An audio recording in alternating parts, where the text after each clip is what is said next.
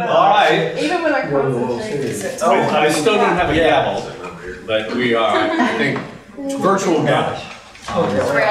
We are going to call to order the August 14th meeting of the Civil Service Merit Board. So we'll start by calling the roll. Jane Roberts. Present. Art Dukes. Present. Stephanie Taylor. Present. Scott Schimmel. Present. And I'm Bill Lyons, and I'm obviously present. So the first item is the approval of the minutes of the meeting that was held on July 10th, 2024. Motion. Okay. Second. Any discussion? Not usually much. Okay, we have a motion and a second. All those in favor of approving the minutes indicate by saying aye. Aye. Any opposed? No. The minutes are approved.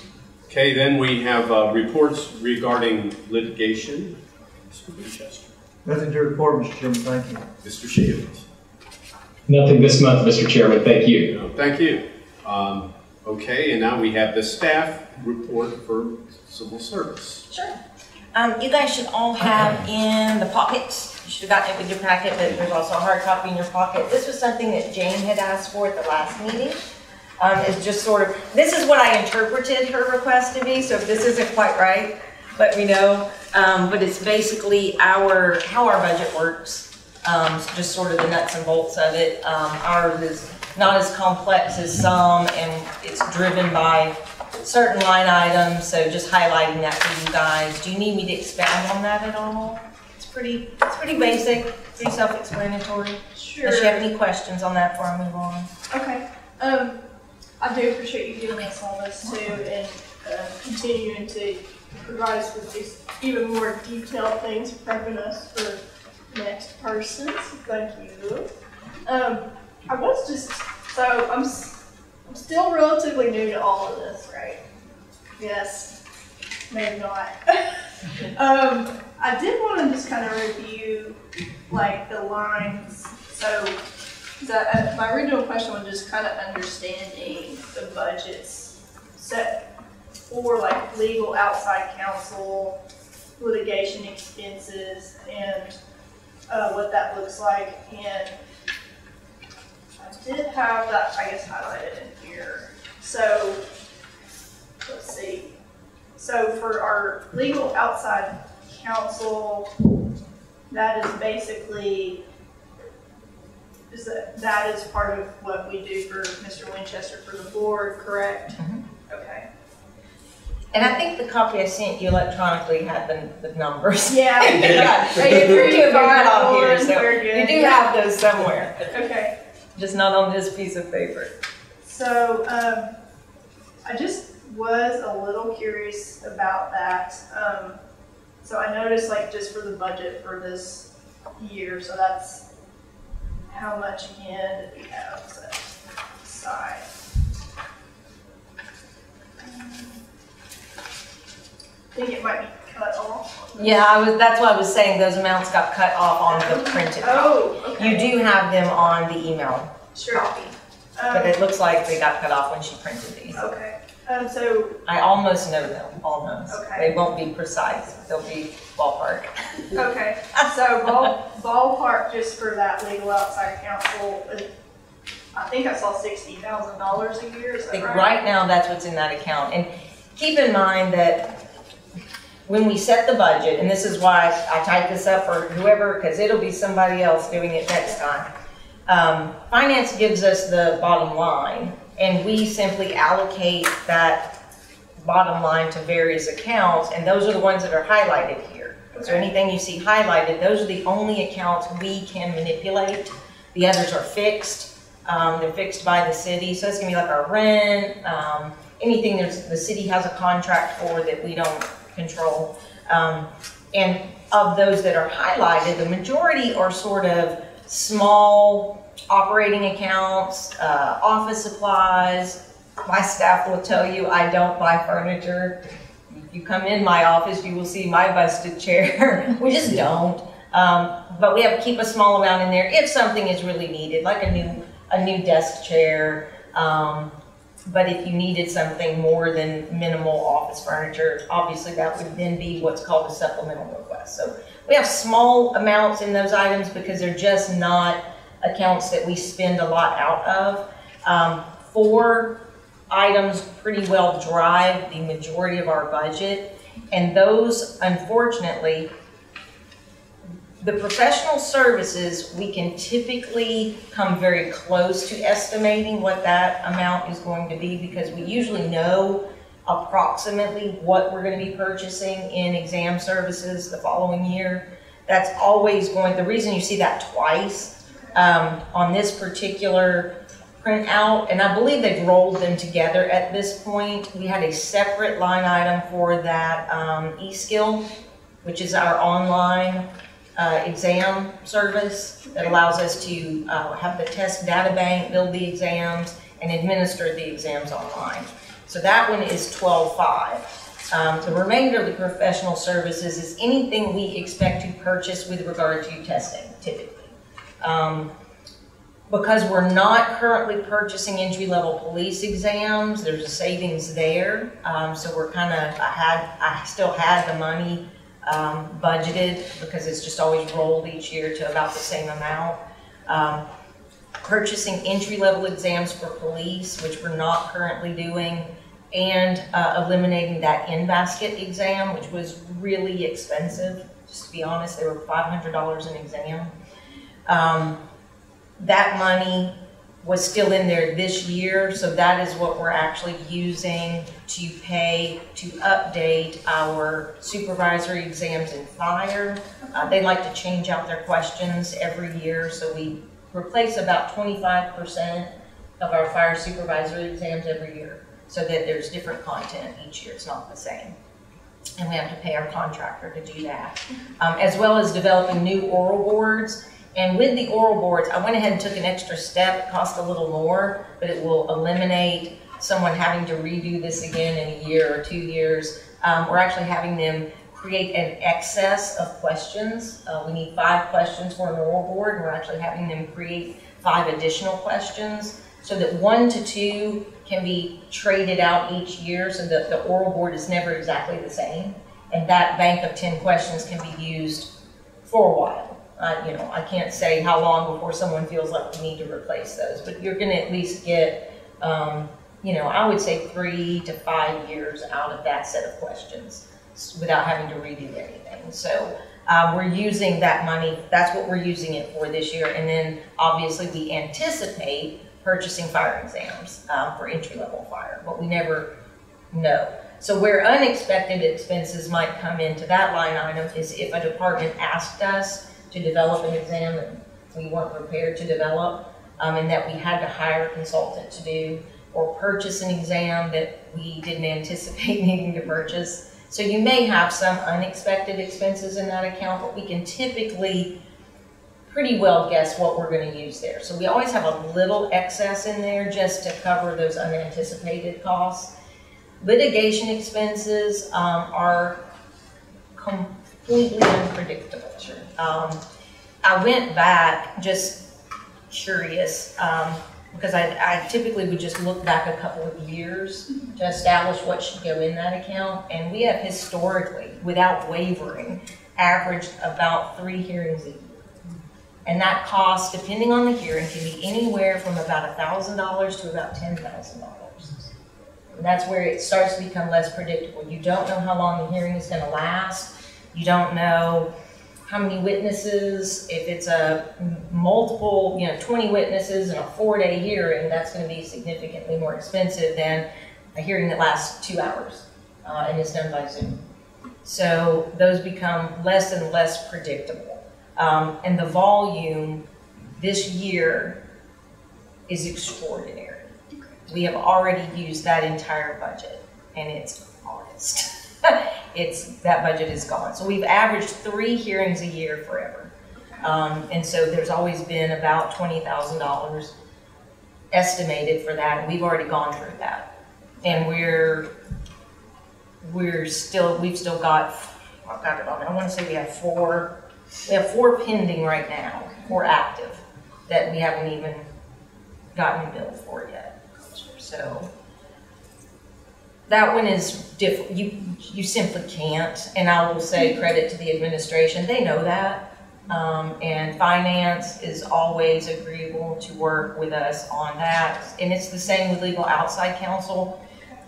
The only things we know Mr. Winchester or whoever your counsel is, if he ever retires, if he decides to go, I hope he doesn't. But if he does, whoever that counsel is, the things that you can expect them to do every month are going to be reviewing the materials for the board meeting, participating in the board meeting, and if you have a rule change and are going to have a public hearing for a rule change, typically your outside counsel would review that. Everything else is unanticipated. It's reactionary. So it's going to be based on needs that come up that you don't know are going to come up. So something you need a report on, something you need a legal opinion on. And those are almost always going to be reactionary, or it's going to be a change that this board has decided to make that maybe you didn't know you were going to make when the budget was drafted, and it requires legal review or legal input. So those are going to be things that are harder to anticipate. So those two legal line items are the ones that are very difficult to anticipate, and finance and the administration have always been very gracious to first allow us to shift. You can always shift funds from one account to another. If you find you have excess, we typically have excess in most of these smaller accounts because I'm cheap and we don't spend a lot. We don't travel, we just don't do a lot of those things. So we typically have some extra that we can use to cover some of those needs if we need to, and finance is really great to work with us on the ones that we can. So, and again, just kind of understanding, so with like relation to the Civil Service Merit Board, so I know we have Mr. Winchester here for our, outside counsel and prep, and I understand too from what you've given a memo from that on. Is that something,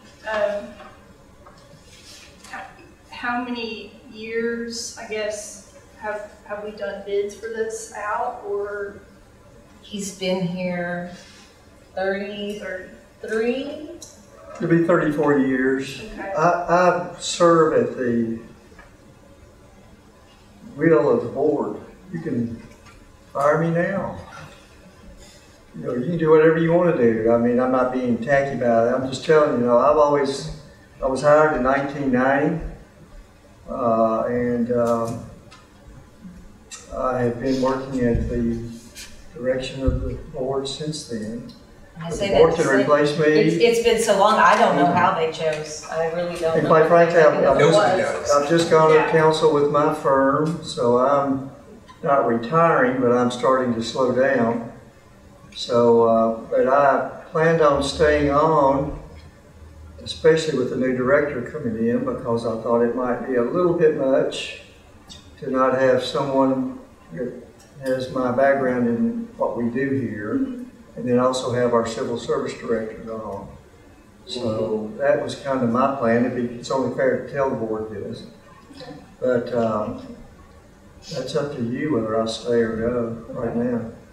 And I would say the process would probably be different than it was in the 90s. I don't know what that, I would suggest that when that time comes, that the board, probably the board chair, confer with finance and the administration to know what, we may have procurement rules now that we didn't have then, I don't know.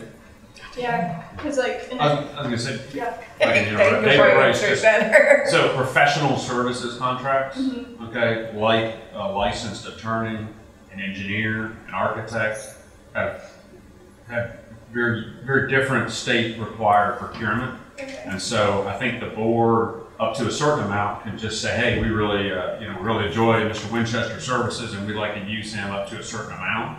And those thresholds are pretty high because of those licenses. So, but it is clearly up to the board, and they would want to work with finance. And there could be a procurement, there could be an RFP, there could be a RFQ again, but the purchasing requirements are, you've had 34 years because he's a licensed attorney and the board has wanted to use him. So. Okay.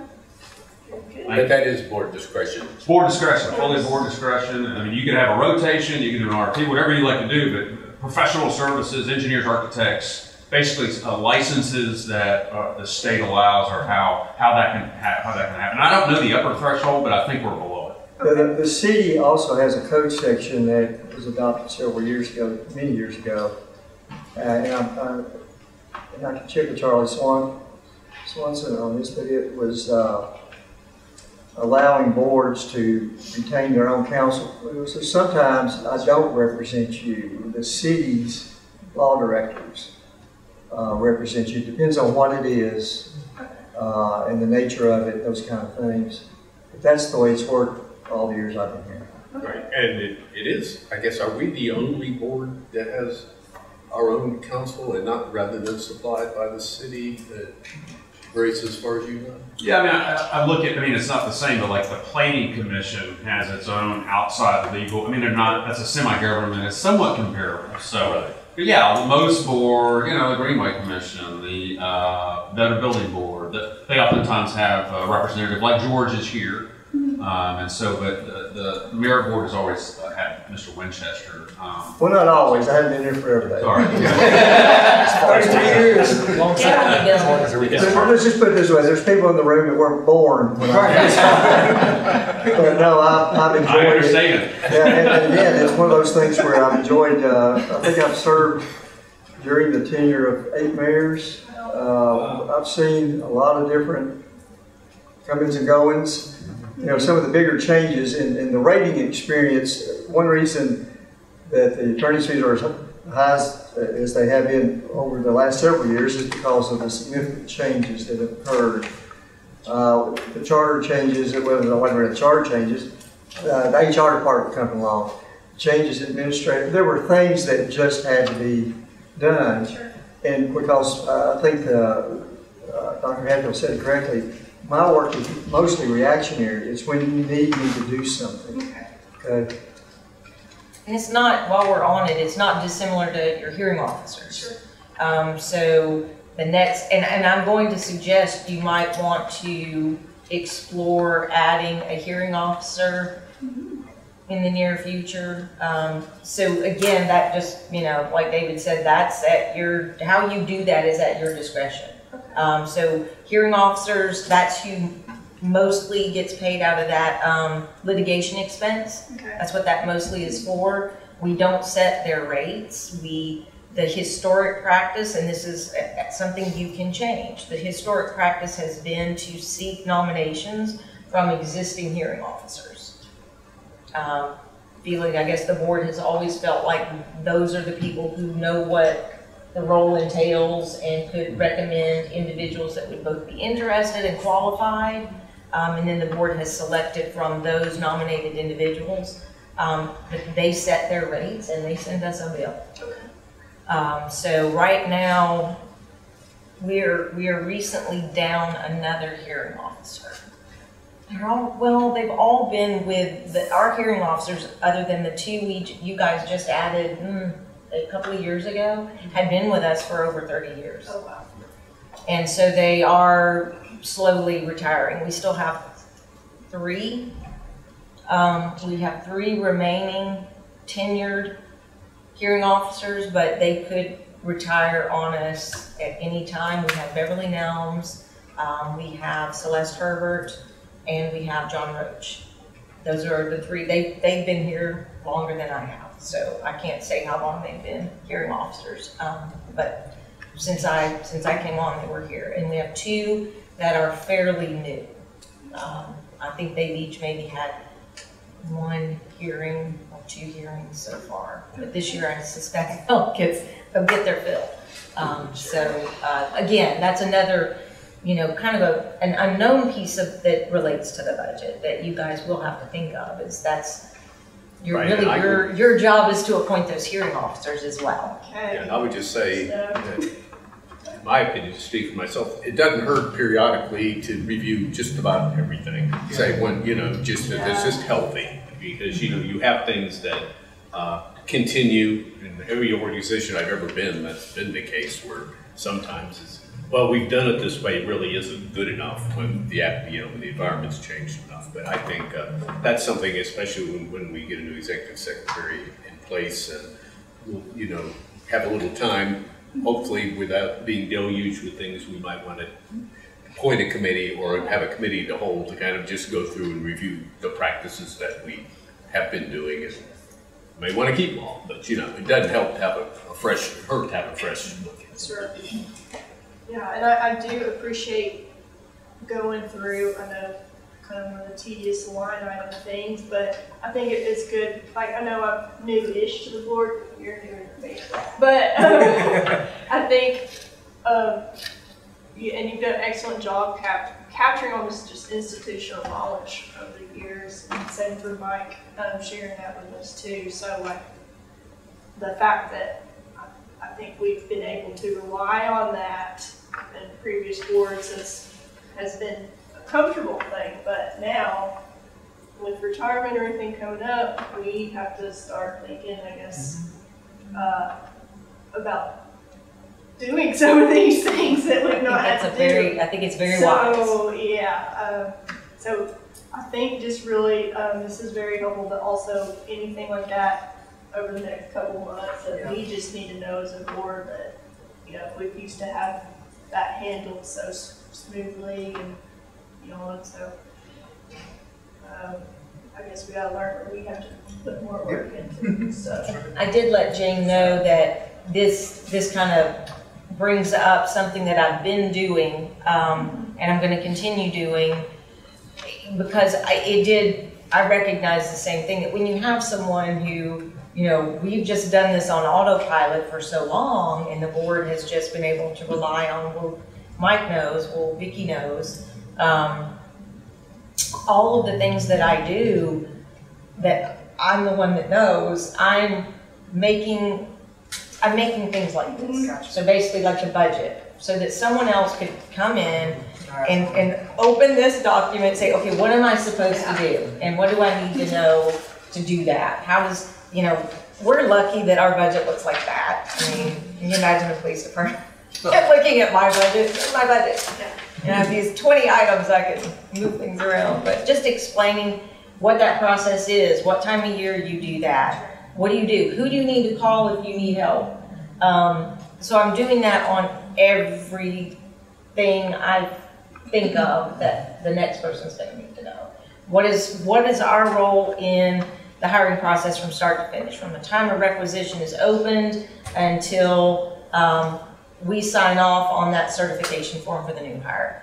What do we do, and who does it, and how is it done, and what's the time frame? And so everything, what is the certification process itself, you would think is as simple as signing a piece of paper. I wish it was just, me and Teresa both wish it was just signing a piece of paper.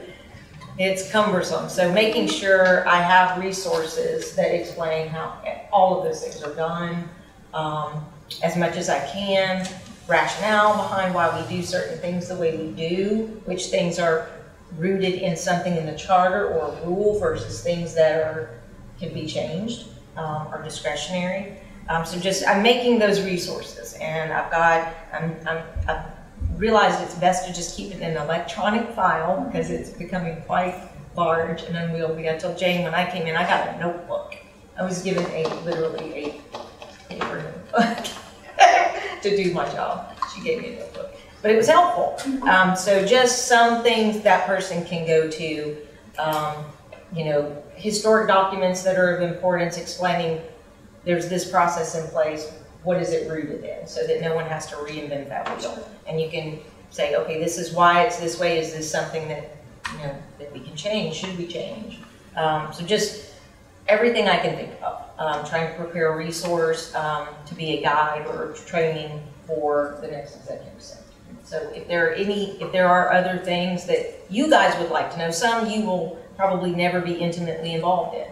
But if it's just things you would like an overview of or would like to know, let me know.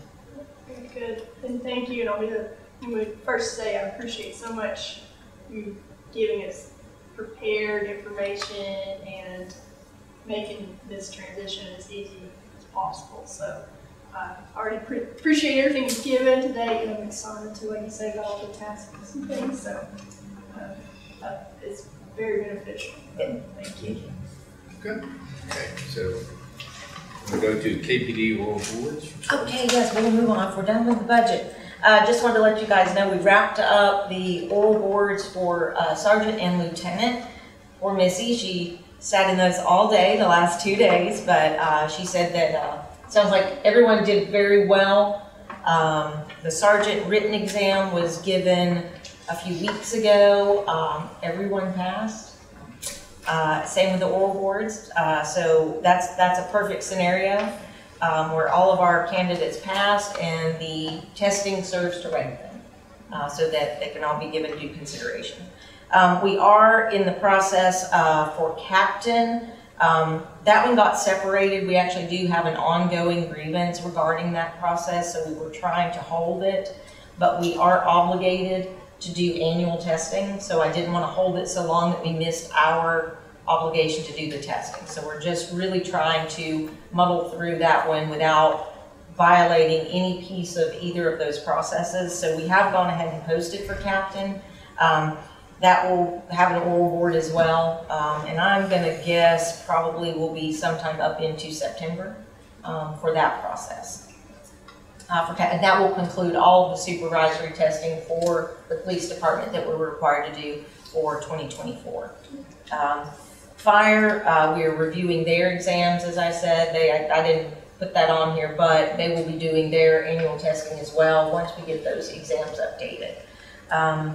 Oral board update is the process I mentioned to you with the budget conversation, that we are actually creating new oral board questions, including a bank of additional questions to trade those out each year and make the exam slightly different from year to year. We have a meeting with the Stannard, who is our consultant, and the subject matter experts at KPD. That is going to be next week. And that really is to get the subject matter experts' input on what's important, what, it's not as, an oral board question is not as strict as developing written exam questions. They're more looking at what are priorities, what are the key knowledge, skills, and abilities that this person needs, but also culture.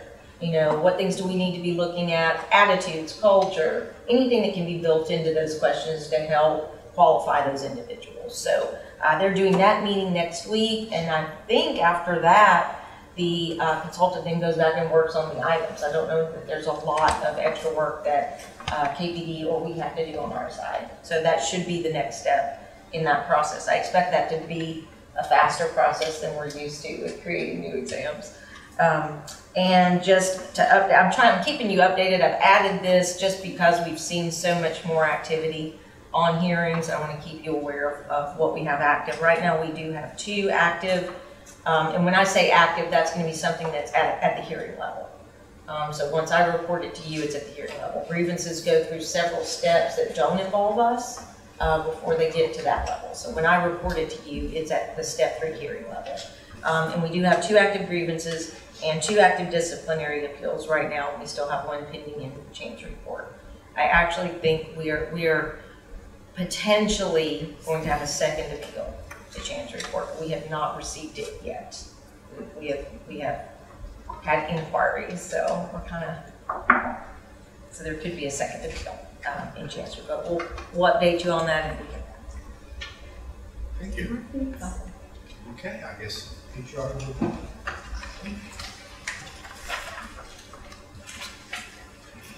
Good afternoon, everyone. I'll be brief and just talk a little bit about the subjects that I have. The first one is benchmarking.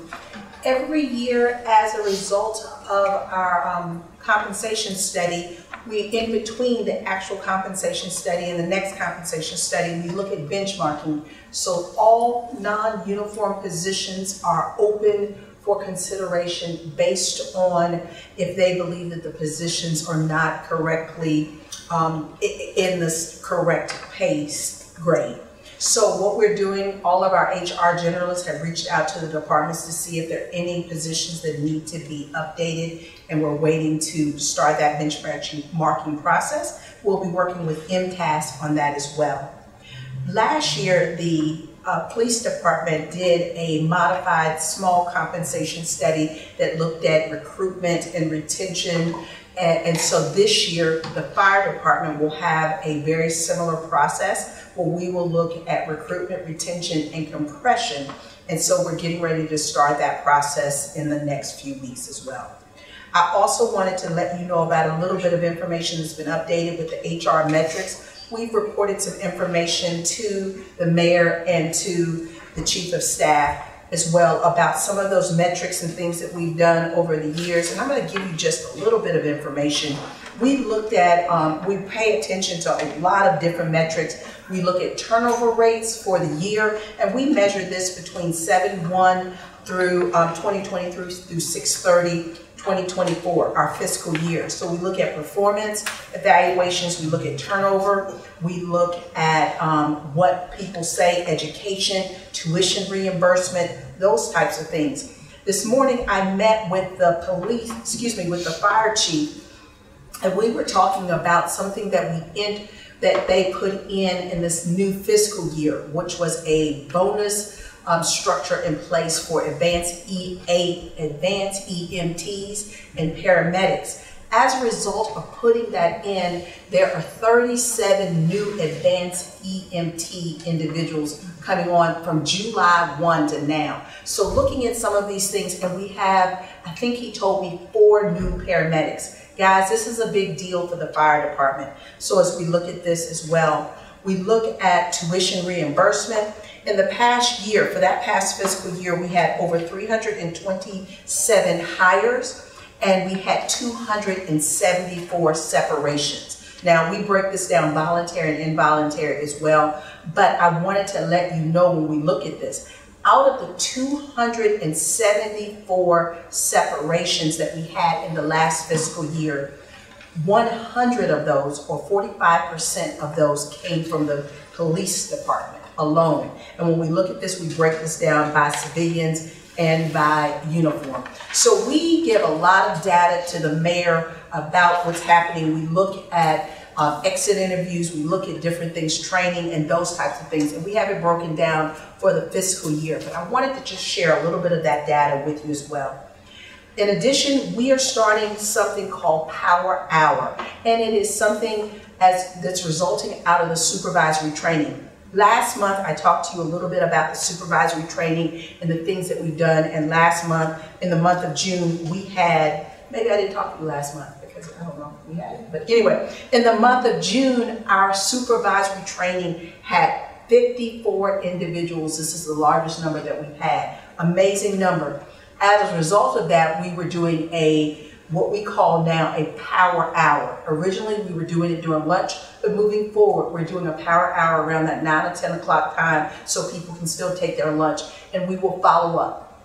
Our last Lunch and Learn was about this idea of the 5 generations in the workplace. So I wanted to let you know about that as well. Looking forward to the one after. In September, we will have September 26th, our next supervisory training, and it will deal with DISC personality inventories and performance. So we're excited about that as well.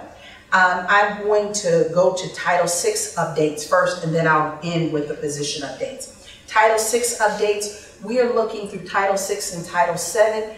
We are going to reactivate our internal equity committee. Just worked with LaKenya Middlebrook and their team. Tiffany Davidson is going to co-help with this. I don't know, co-direct or whatever that title is. And we're going to be looking at what do we need to do from surveys. What does internal equity look like for ensuring that we're working within this avenue of equity in the workplace. So we're very excited about that. More information to come. Last but not least, we're getting ready to hire our deputy director. That is on the agenda today. So I'm very excited that we hopefully will get a deputy director.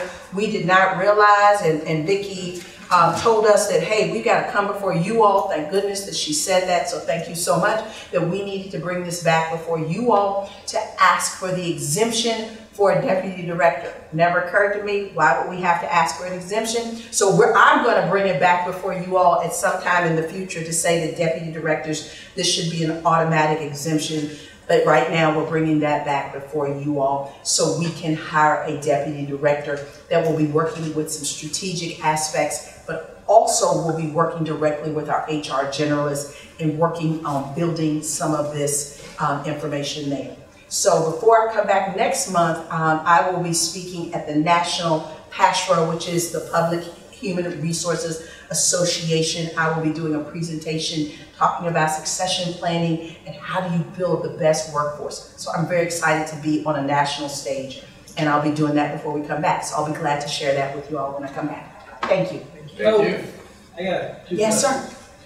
You said recruitment, retention, and compression. Yes. What's compression? Compression is when you look at promotions and one rank is so close to the other that their pay grades are very compressed. So for example, if I am a firefighter, and it doesn't happen in firefighter, I'm using the basic ranks, it doesn't happen there. But I'm a firefighter and then I've been there at a period of time and I've been there and I am so close to the senior firefighter. Again, this is an example. This does not happen for firefighters that's listening. Does not happen. Just use that for an example, because somebody could say that. But what happens is that because they've been there time and rank, that they're so close that their pay is so close in rank. And that's called compression. And from an HR standpoint, we look at this to determine red, green, and where are we in this, and how do you fix it? The only way you can absolutely 100% fix it is that one pay grade ends, the top of that pay grade ends completely with the beginning of the other pay grade. That cannot happen. We just don't have the resources or the funds. That's how you would automatically, absolutely 100% fix it. So what we need to do is look at this. In the past, it's something that has had to be looked at, and it was a manual process. We're going to be working through our consultants to try to get this. When we did the MAG study originally, the fire department has much more compression, and I don't know the historical perspective. Vicki may be able to give a little bit more understanding of why that happened historically for the fire department. But what we're looking at, and we had to look at that with the MAG study and work through that. We knew that because you can't 100% fix it, that it's something that you have to continue to look at. So you look at pay compression when those grades are close together.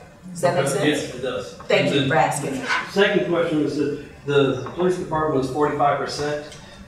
Has that never grown or shrunk?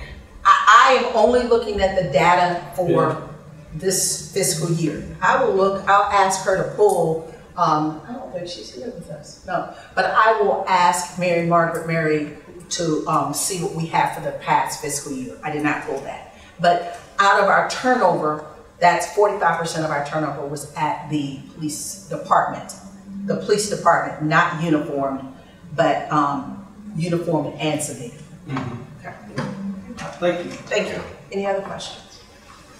I'll just add to the compression discussion, that's why it's somewhat misleading when you go, and we need to raise the salary of entry people, because then that pushes them up closer. Right. And then immediately people say, well, wait a minute, you know, I'm only making no more, and then they go up. That happens in every organization, schools, UT, whatever. And so that's why I think it's always a little more costly when once you start that, and for fairness purposes, ends up being that way. So this is the reality of public budgeting.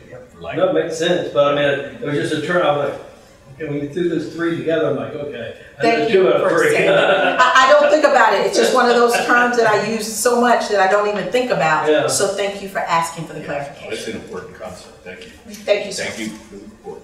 Okay, do we have any unfinished business? Well, I guess we kind of do, because we're going to call you right back up. Yeah. Talk about your request, which you've already given us a preview of, for your position of Deputy Director of Human Resources. Welcome back. Thank you. I'm Dr. Kelly Drummond. I just want to come back up here again. We are asking for a request to exempt our Deputy Director position.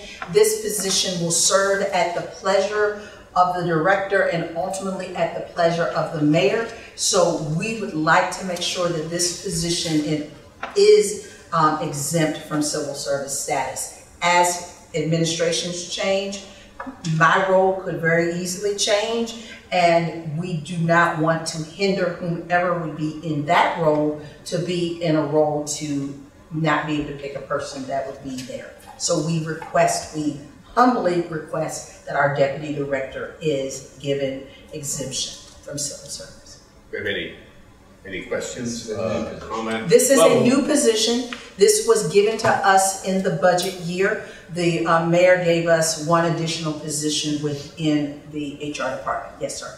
Well, let's to follow Roberts appropriately. Do we have a motion and a second? Then we can have any discussion to follow that. Motion. Okay. Second. Okay. Okay. Now we're at the discussion. Any questions? No, just discussion. Yes, sir. It is something that was added in the new fiscal year. Yes, sir. So it is a new position. We hope, based on your vote today, to be able to fill that position soon, very soon. So we hope so. And you had mentioned earlier that you're surprised it requires this. So typically, deputy directors don't require or exempt already. I'm going to refer to this. Oh, I there will you go. say, yes, I don't know why. The colorful history of the deputy director. So under the charter, when the charter was drafted as written, deputy directors were covered by civil service. They were classified. They were not included in the charter list of automatically unclassified positions. Because at that time, apparently the preference was for them to be classified, maybe for continuity of operations. I don't know. That was quite a long time ago. So at the time the current charter was implemented, it did not include deputy directors in that list. However, over time, certain directors started wanting, they felt the need for an unclassified deputy director. And there were, I can't remember the first two. There were two initially. I want to say it was one at the police department and maybe the public service department back in the 80s. Were the first ones to bring their request before the board, and that would fall under that provision that it's a position of a policy-making nature. Right, so it fits the definition for the ones that the board can exempt, although they're not automatically exempt when created. So this board has, and they were never all exempted at once. You have piecemeal exempted every deputy director in the city. Right. So each one. That was the question I was asking. Everyone has been they in were, that category. When I became director, it was about 50-50. About 50% were classified and about 50% were not classified. And at that time, we just had a general discussion. It just felt awkward to me as a new director with, advising the board to have half of our deputy directors were civil service and half weren't. So the board had a discussion about that, because you can see it both ways. You can see continuity of operations. You have that one person, high level, that doesn't change necessarily with a change of administration. But at the same time, as a director, you want the ability to hire the person that's going to be your right hand. You want that discretion. So ultimately, the board decided to exempt with approval of those department heads to exempt the remainder. And I want to say we did the last lingering deputy director positions were the last ones to go were finance, engineering, and parks and recreation. Those were the last three that were classified. Those were unclassified maybe 10, 15 years ago. And since then, each newly created, so when a newly created deputy position comes about, it then has to be. But all of the existing ones are currently exempted. So you only have to create new ones, exempt new ones. It's like the same principle of the senior executive service with the feds. But I'm strongly a believer of the responsiveness that you need for a director responding to the mayor to have a deputy that also is inconsistent with the values of that department for management purposes.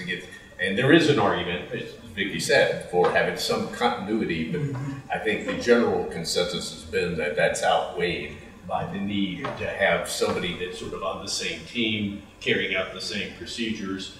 And then it gets really awkward then, and there's a history of people in place as deputy directors and it doesn't, that doesn't work out, but they have civil service protection. And anyway, but you can make, arguments have been made both ways the whole time. I definitely am of the opinion that they should be exempt. Yeah. But that's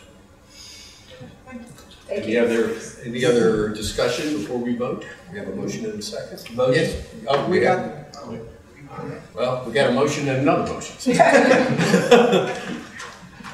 Okay, I think we're ready for the vote. All those in favor of granting this exemption, please indicate by saying aye. Aye. Any opposed? No, ayes have it, and the request is granted. And now we're back to the, and congratulations. Thank you. All right. You may proceed. I will proceed. And we'll look forward to hearing from you on the broader request too. Okay, and again, we're anxiously awaiting the search committee update. Okay, well, so moving forward, I mean, honestly, with the search committee, the board, you just let me know what questions you have for me too. I'll give you an update. But anything I don't cover, let me know what could be helpful, because I want to make sure we're communicating anything that's pertinent back to you all. So that is one of the catches of this selection committee being separated out. Right. So, and Stephanie, I'm glad you're here to catch me by forgetting something. Thank you. So we did have our first meeting for the selection committee, and we'll be meeting again next week. So a lot of that with our first meeting was just kind of first meeting, laying out the groundwork. What is the purpose of this committee? And then look into at some of our most important immediate needs, and that is obviously nailing down that job description. So I know we have given input from Dr. Hatfield. I've been working with MTAS also, and just recently got a plethora of information I'll be bringing to the next meeting. So I'll say the real fun begins, getting ready to dive through and cut through all of that. It's a lot. So if there's any of that you all would like to see, just let me know. I can get through. Let Vicki know, excuse me, backtrack. Let Vicki know, and she'll get it from you too. So that's really just the first ground part, and also like establishing who we need from other departments like civil service and human resources when it comes to getting the into paper on pay analysis that we're going to be looking at for all those things too. So HR, be ready to stand by soon. Same for civil service whenever we need any information within that too. So I would say our real work starts now after coming to this next meeting with the committee and making sure that we get that summed up job description, everything ready to roll, and it looks perfect to sell it with, quite frankly. So let's see here.